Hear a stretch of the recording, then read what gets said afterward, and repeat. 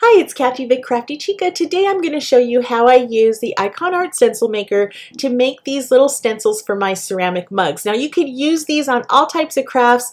That's what I do, but they come in handy for ceramics. I did have an earlier video, but I went kind of fast, so I thought I'd walk you through it again. For this project, I used a hand-lettered design that I made in Procreate.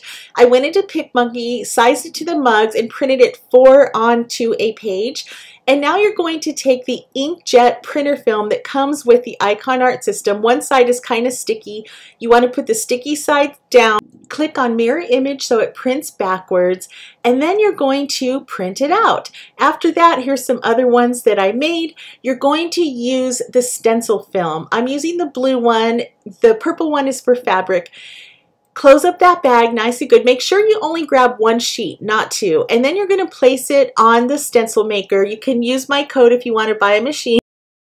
And go ahead and lay down your design, and then you're going to set the plastic covering on top. This is so easy, you guys. You don't need to turn out the lights in your room. Plug the machine in and let it burn for 40 seconds. They say 35. For me, I found 40 seconds worked really well. Once it's done, you're going to take it off and you're going to put it on the white clipboard that comes with the whole machine set up. And it looks like nothing, but wait until you see what happens. Now we're going to take it to the sink. Use your sprayer. And I used warm water, and you want to rinse it all the way until it turns white, till the clipboard shows through.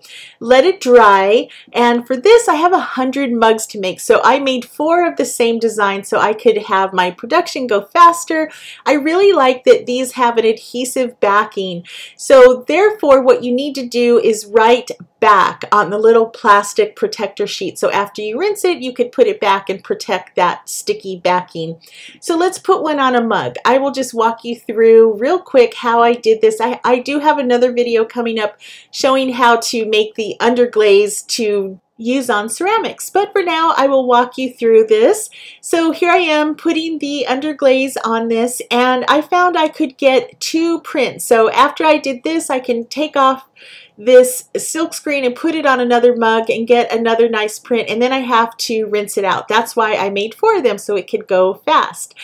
And you guys, thank you so much for watching. Don't forget to like, share, and subscribe. And for more crafty ideas, visit craftychica.com.